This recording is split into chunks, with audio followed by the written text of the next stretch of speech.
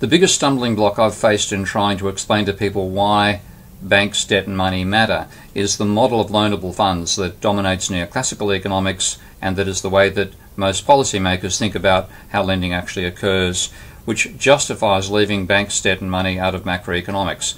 What I want to show now is how the improvements we've made to Minsky, thanks to the support from the Kickstarter funders, has enabled me to put together a simple model where I can show loanable funds in as it is believed, but in a completely monetary model, which Minsky enables, and then very rapidly change that across to a model of endogenous money to show the importance of banks, debt and money in macroeconomics, and why you must include the financial sector in any model of macroeconomics. Well, the first step is to define a godly table. This will be the banking sector's view of the economy, and there will be reserves, and then the liabilities, which are in this case deposits. I'll include deposits of the consumer sector, deposits of the investment sector,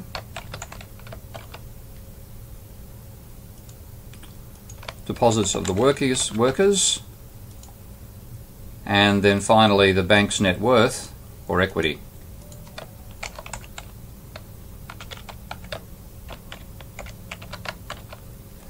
And I'll say there's an initial deposit of 100 by the consumer sector.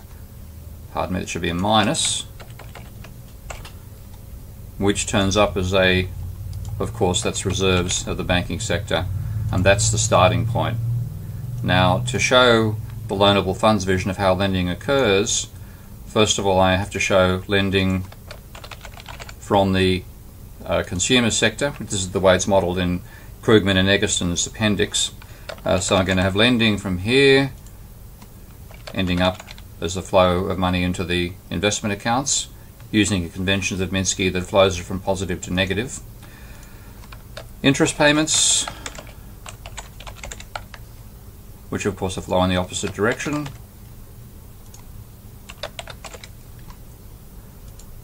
Repayment.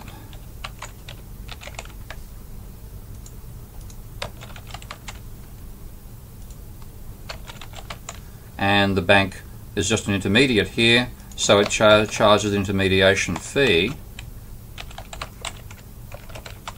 So that's going to be a transfer from the consumer sector that's actually making money out of this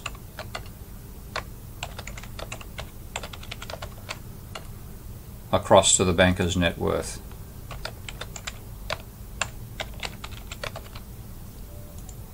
I'll keep on going from there and show you the a fully structured model shortly. As you can see, these have now been, the flows have now been entered into the godly table. The columns, the accounts are defined. You can see the subscripting going on there as well. Next, I'll show you the important feature that Minsky now supports that's come in courtesy of the Kickstarter funding. I've added a few more rows to show the financial operations in the overall model. Now what I want to do is start seeing this not from the point of view of the bank sector, but from the point of view of the other agents, the consumer sector, investment sector and workers. So I can bring down another godly table here, label this for the consumer sector, and then say I want to see what assets are available to use in the system, and I have to click down here. Well, one of them is the deposits of the consumer sector. Now that's therefore an asset of this consumer sector. If I press a plus column, you'll see all the operations that were recorded for the consumer sector across in the banking sector's view of the economy are now shown here. So I have to show that against other elements. You can see the row sums are no longer summing to zero. So there's consumption by bankers. Let's come down here. There's the lending itself occurring here. I have to show that turning up as a liability. So I'm going to choose this as a liability and call this loans. And that of course means that the lending increases the loans. And now if I look at the row sum, that row sum is now calculated to zero. So I've now properly recorded that financial transaction, and I'll do that for all the others here. So if you repay the debt, then your liability falls by that much. And if I include what's the net worth by putting equity inside here, so I'm going to have the consumer sector's net worth, then all the other transactions, most of the other transactions, affect the net worth. So consumption spending by bankers ends up as a flow of money that increases the net worth of the consumer sector, and so on. And I'll go through and put all those together and then provide some values for those and then show you the behavior of this system. This is now a fully defined model where I have the economy being seen from the point of view of the banking sector, the consumer sector, the investment sector, and workers. And over to the right hand side here, it goes off screen, I have defined all the various components of that model. So for example, interest payments are the rate of interest on loans multiplied by the outstanding value of loans. And here are the flows of lending and repayment, and here is GDP down here, and the velocity of money, and the amount of money in debt in the economy. Now I can simulate this model, of course. I'll just move it over a bit so I can show you all that on screen, or reduce the scale a bit. And here I have control over the rate of lending and the rate of repayment. So if I simulate this model, you'll see the amount of money in the economy doesn't change. The amount of debt rises over a while and then starts to stabilize. And if now I say, well, let's say lending occurs much more rapidly, so the number of years it takes lending to double falls from 7 years to 6 to 5 and so on and so forth, then you can see the amount of money, debt rising in the economy, and there's a change in GDP as well. But if I go back to the previous level of lending, the level of debt falls, the level of GDP recovers somewhat. But if I run the model, you can now see I've been running it for 133 years, and you're still talking about effectively a stable level of GDP. Changes occurring because of changes in the velocity of circulation of money, given that consumers spend at a consumption sector spends at a different rate to the investment sector, but not an enormous impact upon the economy itself. It's a second order thing you can afford to ignore.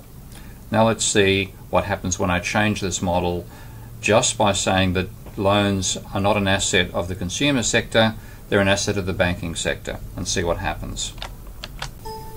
This model has been produced simply by taking the loanable funds model and moving the loan from being an asset of the consumer sector across to showing that it's an asset of the banking sector, and then relocating where repayment and lending occur, and showing that interest payments are made from the investment sector, which is taking out the debt to the banks, not paying it to the consumer sector.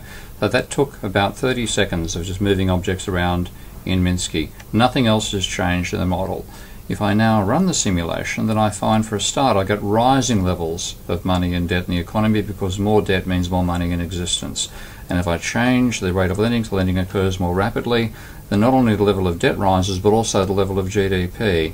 And equally, make change at the rate of repayment to make that take longer, then that rises even further. And if you then have a change in lending conditions so that people want to repay debt more rapidly, then you have a decline in GDP as well. So this shows the relationship between changing the level of money being created by the banking sector and changing economic conditions for the better or for the worse. Because I'm not showing things like Ponzi speculation and so on inside the model. It's too simple for that. But it illustrates the importance of including the banking sector in macroeconomics. Now that particular sophistication, being able to show multiple views of the economy and be able to move elements from one point to another, and therefore make a simple comparison of loanable funds from endogenous money, wasn't possible before the Kickstarter funding came in. So thank you again for helping out there.